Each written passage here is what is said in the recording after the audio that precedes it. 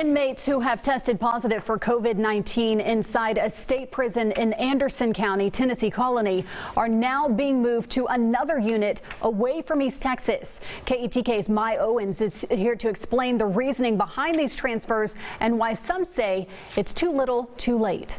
After a surge of inmates testing positive for the coronavirus inside the Beto Unit in Anderson County, city officials looked for lawmakers to step in. And asking me if I could help apply pressure on TDCJ and the governor's office to try to shut down prison transfers statewide with a theory of this is the only way we're going to be able to contain the spread. Anderson County Judge Robert Johnston telling KETK News offenders with COVID-19 are being sent to another unit, Stringfellow, near Galveston, causing the total number of positive cases at Beto to go down. But Texas House Representative Cody Harris says more needs to be done. State agencies are usually pretty slow to respond to things, and they're looking at 140 units across the whole state, I believe.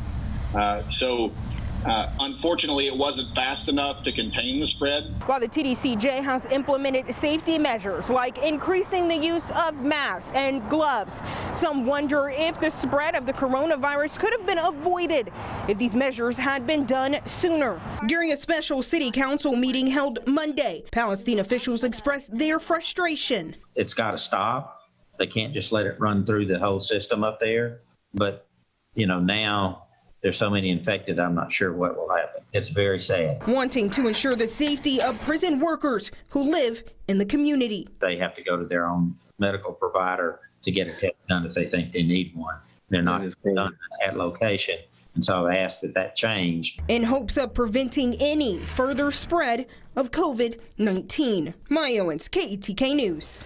State Representative Harris says right now he is focused on testing, making sure Beto employees have the option to be tested at work. He's also urging correctional officers to contact his office directly if they're having any problems getting PPE.